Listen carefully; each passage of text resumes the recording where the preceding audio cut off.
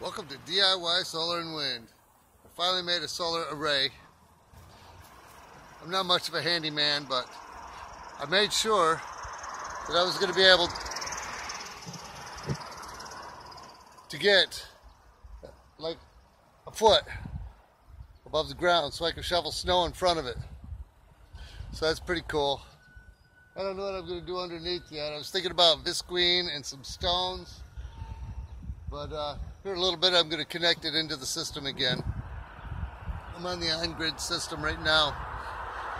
So, short and sweet, just to let you know, I'm slowly getting there, one step at a time. I got enough lumber for maybe another solar array, maybe for the little Harbor Freights over here.